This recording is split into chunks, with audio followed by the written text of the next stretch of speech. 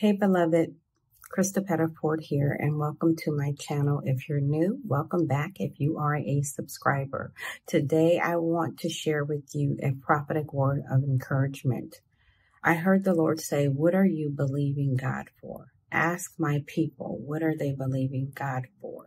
And then I heard him say, speak to it. And so I just want to encourage you today that the prophetic words that have gone before you, the things that you are believing God for, the things that you are standing in faith for, the promises of God that you have believed and received, that you need to begin to speak to those things, to speak them out loud over yourself. And so this month of September, I challenge you to not only pray about them, but begin to speak those things out of your mouth. It begins here. Sometimes it's hard to speak what we say we believe, but God is calling us and has called us to be congruent. That means to be in oneness, to act in alignment with what we say we believe and what we pray. And so therefore, your actions and your words and your thoughts should line up with what you are believing God for, with what you say in prayer. Because many times I find that even myself, mighty in prayer and then come out and you would never know what I was believing God for because I am confessing the opposite. And so I have challenged myself over this last year and have been doing really good at it, not doing that, not acting incongruent with that which I say I believe God for. And what happens is we need to spend more time in his word, write down what you are believing God for and declare it over your life. Declare it over your life, the promises of God that you are believing him for. Declare those promises over your life, and then it will change your conversation. And when you declare it, and when you speak those things in prayer that you're believing God for, then you begin to see yourself as he sees you, and you believe what he says about you. I don't know which comes first. I think they all work together, and then you begin to say it even more. So the word says faith comes by hearing, and hearing by the word of God. And as you begin to pray and speak God's word and meditate on it, you begin to believe it. That's faith coming by hearing the word of God. And then you begin to see it. And what I know for sure is that we have to believe what God says about us. We have to see him, see ourselves as he sees us. And then we have to say what he says about us if we ever want to see the promises and purposes and prophetic words and the plans of God come to pass in our lives. Some things are just going to happen automatically. But even your faith in Christ, that Romans 10 says that if you believe in the Lord Jesus Christ, and confess with your mouth. If you believe in your heart and confess with your mouth that Jesus Christ rose from the dead, then you will be saved. So there's some if then, even in salvation, you have to believe it in your heart. And then you confess it with your mouth, and then you are saved and you begin to walk it out. And that's when you begin to see yourself as God sees you. So I think the first one is believing. But how does faith come?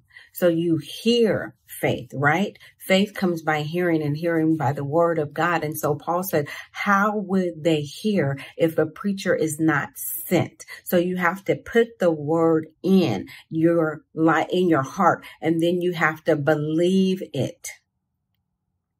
So what does that mean? You have to say what God says about you. You have to dig into this word, and you have to override erroneous thinking and override lies with truth. And if you haven't gotten my book, A Call to God's Daughters to step into his lab, Love, Acceptance, and Beauty, based on the book of Ruth, there's a chapter in the back about mindset, measure, and mission. And in the mindset, because our mindset is our thoughts, our file cabinet, if you will, and the way that we act, our thinking and our attitudes toward different things. So our mindsets affect how we respond to things. But then our measure can be changed. It is the way that we measure one another, or we compare our lives to one another, or what we measure ourselves up against. And so in order to change your mindset, the things that you filter things through, your thoughts and your responses and your reactions, your patterns of thinking. So a mindset, picture a mindset as a file folder. So you go into the file cabinet and you have an issue, and then your mind being like a file cabinet, you have an issue, and you go in and you store away how you should do something, instructions, how you should respond, how you should act, what you should do. And these mindsets come from years, even from childhood, of believing and thinking and responding in a certain way, even how we were taught from other people with maybe erroneous or ungodly mindsets. We have learned things. And so Romans 12:2 says, do not be conformed to this world, but be transformed by the renewing of your mind, that you might prove what is the good and acceptable and perfect will of God. And so you have to replace those mindsets with godly information and clear out your file cabinet and the instructions that you have in those folders. So I have a problem, I'm hurt. So how do I respond? You dig in your file cabinet and you find information quickly. Your mind pulls it out and says, this is how we respond. This is how we react. And so you have to replace that with right thinking and right doing based on the word of God. And so what does this have to do with saying what God says about you when you're believing him for something? Because when we speak it, we call those things that be not as though they were. But if we are only saying, but whatever we believe will come out of our mouths, out of the abundance of the heart, the mouth speaks. So we can change the way we see ourselves, and if we can change our mindsets and how we respond and make the word of God our first response to issues, and make what we're believing God for, what we're praying for, part of our conversation. And then let's go to measure. And the way that we see ourselves, the measure is the standard or to degree to which you believe something about yourself. And so if you're measuring yourself based off of other people or lives, and you're filtering things through that, then you're measuring yourself wrongly, erroneously, ineffectively, and not God's way. And so your measure needs to become the word of God. That is seeing yourself as he sees you. And even when you see other people, you need to see them as God sees them. Because the Bible says the way that you measure other people is the way that you will be measured. And the way that you judge other people is the way that you will be judged. So when you think bad things by other people, it comes back to you. So learn to measure other people with the goodness of God, to believe the best of others, to believe the best of their intentions. And even when you find out it's not true, learn to forgive them and let them go, even if you do not have space for them in your life, that you want to bless everyone and not speak cursing over them. And so why am I saying this? Because when we learn how to talk right, then that which we are believing God for has a better chance to come to pass, because we're not speaking incongruently and contrary to what we say we believe. What we're confessing in prayer ought to be what we confess outside of prayer. And if you can't confess it outside of prayer because God is still asking you to guard it and keep it secret,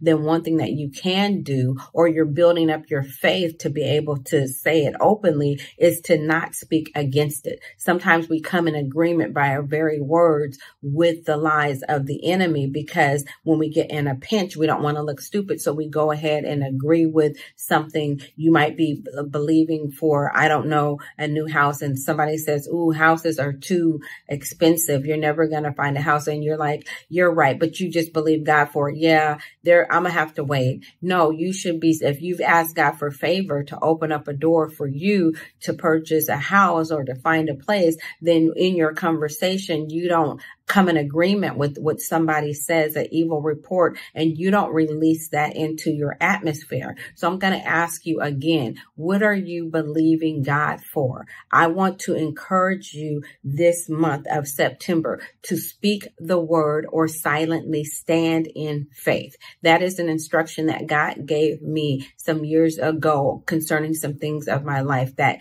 when I am believing him for something, even when I'm not, it needs to be a daily practice to learn how to speak the word concerning certain things or silently stand, because silence is a weapon. I am going to encourage you. I want to encourage you to call those things that be not as though they were, and build yourself up in your most holy faith, speaking in your prayer language in tongues, and then release the word of God over your life in your quiet time, and then speak in agreement with what you are believing God for. And you do that by hearing faith. Faith comes by hearing. Get the word of God in you so that it begins to come out of you, that it begins to shape your identity and the way you live your faith. So I want you to get the word of God in you this month, and then I want you to begin to speak what God says about you, put it in and let it come out, and then begin to see. So see with your, not only your natural eyes, you may not see it right away with your natural eyes, but you can see it in the spirit. You can meditate on what God has said about you. You could do a vision board. You can put some things down. So see yourself the way God sees you. Say what he says about you. Believe what God has spoken over your life, because it starts there. You're getting the word of God in you so that you can believe it more. You say you're believing, but your words are not aligning. You want to believe, but you are also dealing with doubt. And so when you begin to speak God's word and meditate on it in a certain way, say you want to be married, and part of you feels like, I want to be married, but I don't think anybody's going to marry me. I don't think I'm good enough. I don't think I'll ever find someone. Then you begin to speak that you are worthy of love, that you are worthy of being found and crowned, that you are worthy of favor, that you are worthy of a godly mate, a godly husband. You begin to say that, and you find scriptures in the Bible. A man that finds a wife finds a good thing, and I am a good thing, and I am a crown to his head. You begin to speak that. Whatever you're believing for your children, speak over their lives. Pray faith-filled prayers, and then speak the word or silently stand. So I just want to encourage you in that. Believe, and believing comes by hearing the word of God. So you have to hear it and speak it out loud. And then once you believe, say. So those two work together. Speak the word and believe. Believe the word you believe it by speaking it. So you have to speak it over your life, because it begins to shape your identity and the way you live your faith. It begins to tear down strongholds and the lies of the enemy, and you transform. You are transformed by the renewing of your mind. It begins to renew your mind so that you can see the good and acceptable and perfect will of God for your life. And then take time and meditate on it. And so this is September. This is a challenge to you all September long. I challenge even myself to speak the word or silently stand, to be intentional about the conversations that I have, to be intentional about the things that I put into my ears and my eyes that don't line up with God's will, that I listen to, that I watch, and all those things, because sometimes we don't even know it, but the things that we're watching for entertainment and education and those things are in direct conflict with what we're believing God for. They're telling you something else subliminally and subconsciously, and then you're not able to stand in faith over what you are asking God for. So I just want to encourage you to, with the word that God said, what are you believing me for? And how are you lining your life up with it and being congruent with it? That we are to war a good warfare over the prophetic words that have gone before us. We're to stand in faith with those promises that he's given to us. And this is a very practical way to do it. So God bless you. If you haven't, please subscribe, like my channel, and hit the thumbs up. Like this video. That means hit the thumbs up. I don't know why I always say that. Subscribe, like this video, and share it with someone. God bless you. Until next time.